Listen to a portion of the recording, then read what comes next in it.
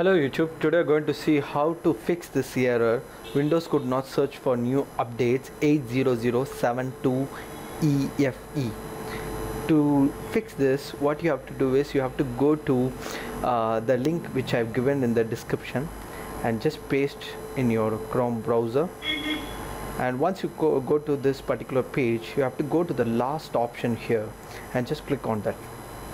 Here you have to go to more information.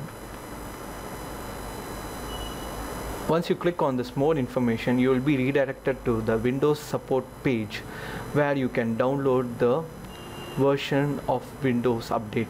So if you are using 64-bit, then you can use 64, or you are using 32-bit, then you can use 86 base system update.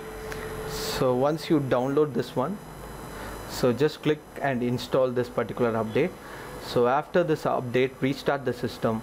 From then on, the Windows update issue will not pop up. Hope this helps you. Please give a like, subscribe to my channel for more videos like this. Thank you.